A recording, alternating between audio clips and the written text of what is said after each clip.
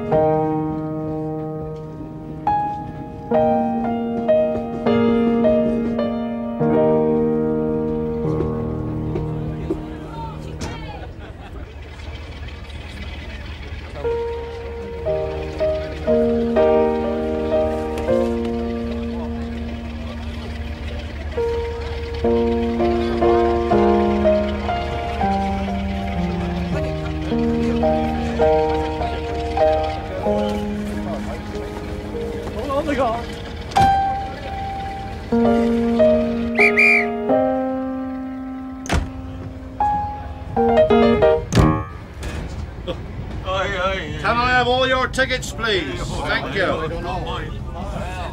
Anybody who hasn't got one can jump off right now while we're in motion. Alan, you've got my ticket in there somewhere.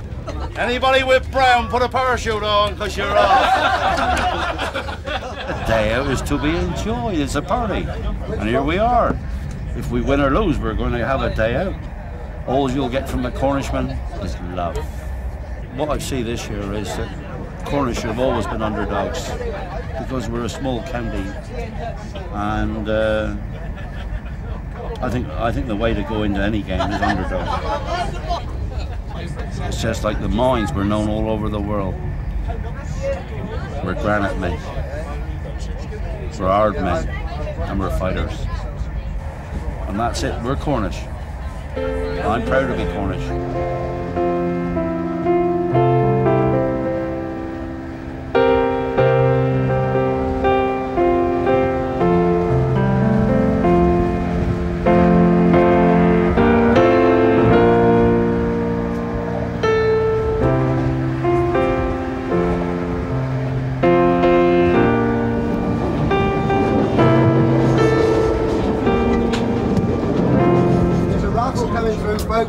The autographed ball by Cornwall is the first prize, and then £25, £10, £15, and chocolates and other little things like that are prizes as well.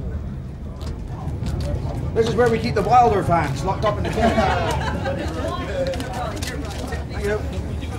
Anybody else for raffle tickets? Anybody else for raffle tickets? They are a very fine side. I've refereed them and known them as people over the years, and they are a very fine side indeed, and I really look forward and feel that they can win today. I think Cornwall will play it very tight and only allow the ball out when it's very obvious that they can win or score, but I think Yorkshire will look to make the ball go wide, to send it out amongst their backs so that they hopefully can run the Cornish forwards ragged, but I don't think they'll be able to achieve that. We're all very, very proud of being Cornish, and wherever I've been in the world, I've usually met a Cornishman who's also, you know, very patriotic, and it's a great thing to be Cornish. I think as a referee I've not really known what winning and losing is about. The feeling of winning, the elation that you see in people when they win, absolutely unbelievable. And today, if we can win today, the spirit on this train on the way home and the spirit in Cornwall for the next 3 years is going to be quite something. It's a great pleasure to go to Twickenham. Every time I've been there, I've really enjoyed the occasion.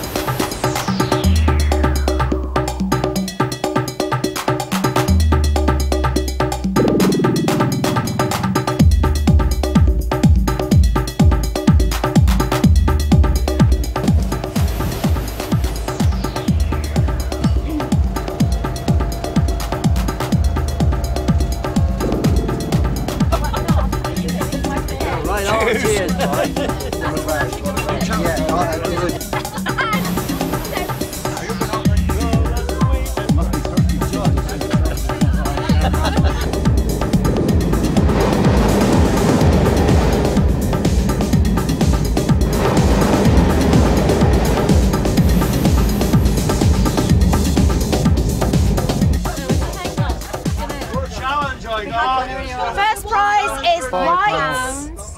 Whites. 371. 375. White stocking she wore. White stocking she wore. The same as before. Going up Cambernill, coming Who's the captain? Who's the captain? That's right. That's right. Who's the scrum half? Good. And the prop? Keast. That's right. And what's the other one called? Me. Who's your favourite? striker. Who's your favourite player there? Nan Skibble. Is it? Nan Skibble, the front scrum half. Great day out. Lovely day out. I got the missus with me and we're all right. The boys have gone one way, I've gone another, and when we get home, it's a lovely day out. What I'd like to see is a bloody good downpour of rain, and then they meet us in the mud, which Solomon only was.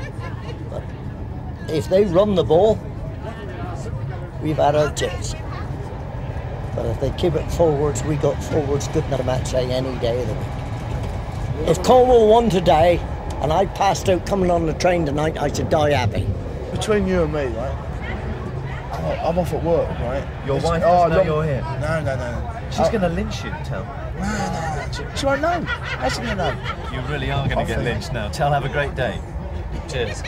Pity there at Cameron Colours, man, something we can help that. There you are. Really. Cool. Thanks a lot. All right, turn around, turn around, face the camera. All right, well done. Good boy. In the midst of us all here is a Yorkshireman who's proud of it. What's your name?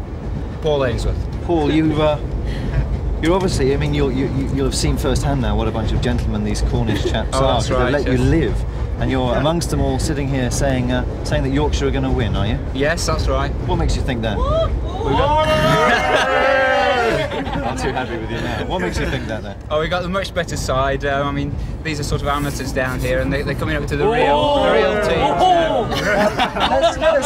Let's just assume that you are right. You're presumably planning on coming back on this train. Well, I don't know. I've got a bus ticket as well with me, just in case. So you might have to use it. You're prepared to sit next to him as well. You're wearing a yellow and black jersey there, obviously a Cornish girl. Yes. Somebody's got to sit next to him. Nobody else would, so I had to. It's a humanitarian move. It most certainly is. Yes. Okay, a kind gesture.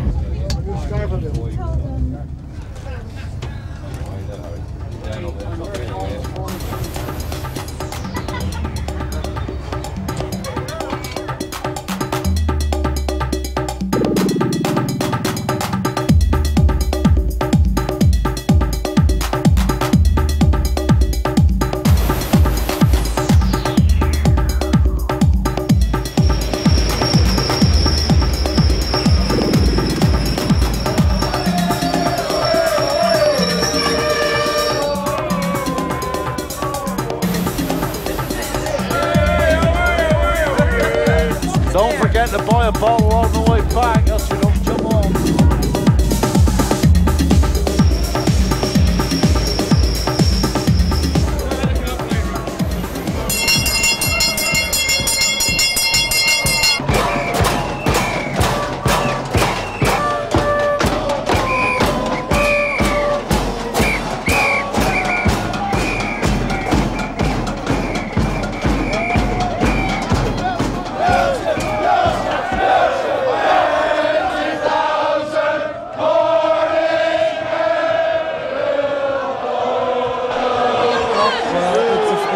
Phenomenon, really. For some extraordinary reason this year, it's just one of those things. You reach a point when it bursts and you go over a certain point and the flood begins. And that's exactly what happened. It built up from sort of 20,000, and then I bring up the ticket office and they say, yes, we don't believe it, it's just 30 now.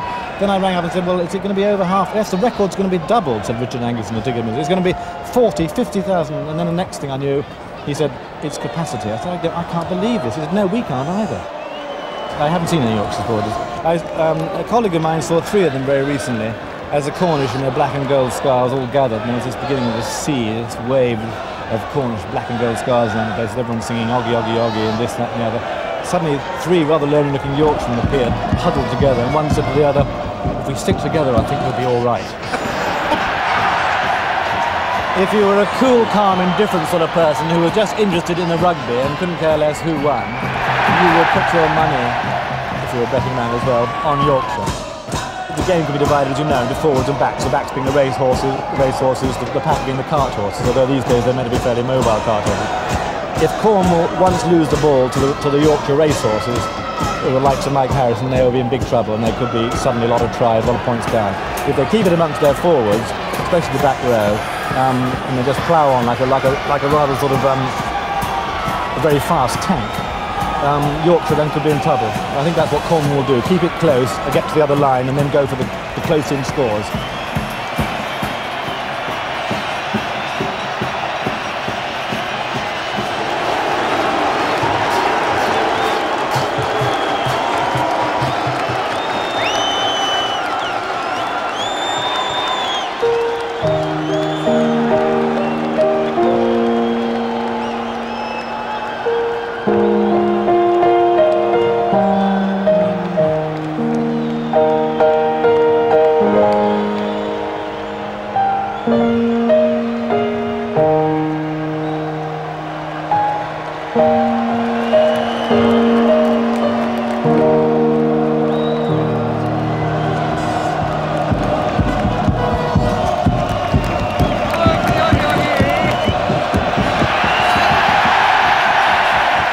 To tell the honest truth, I didn't expect to go up and see Cornwall win.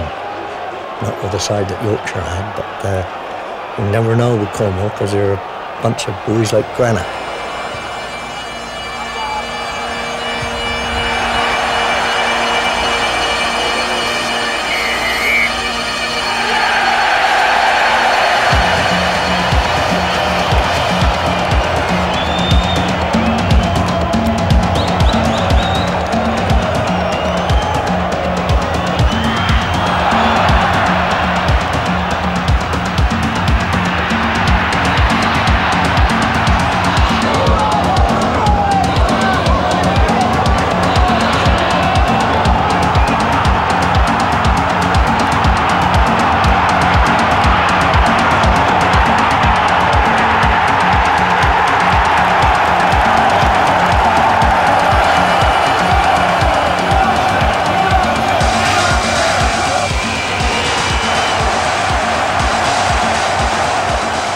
First half, they run the ball, and they, being a Cornish man, and it's sad to say this, that they was a bit too good for us.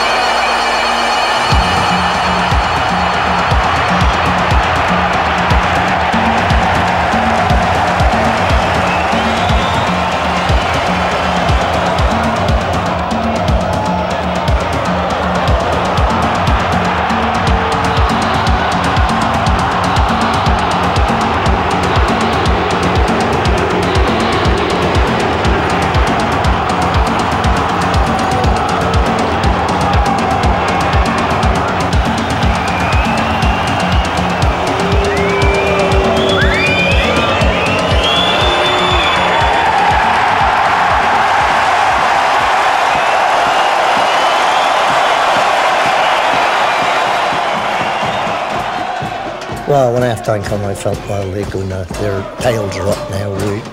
A miracle got to happen.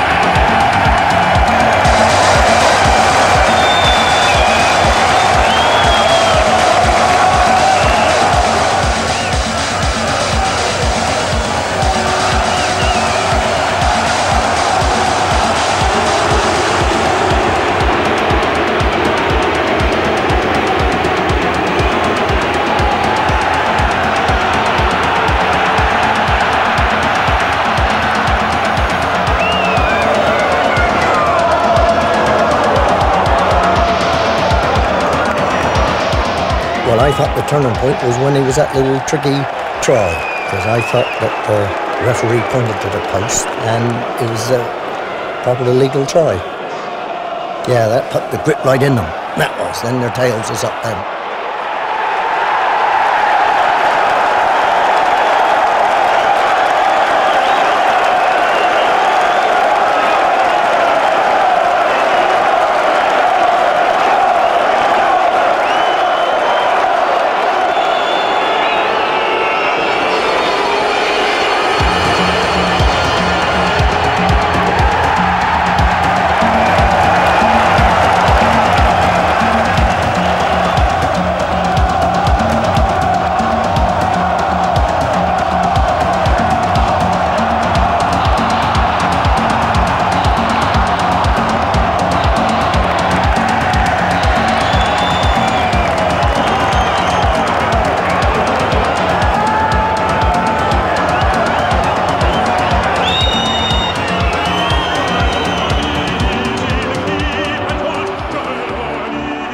I got a little bit cheesed off. I thought, here we go again, another 80 years. But then the boys started.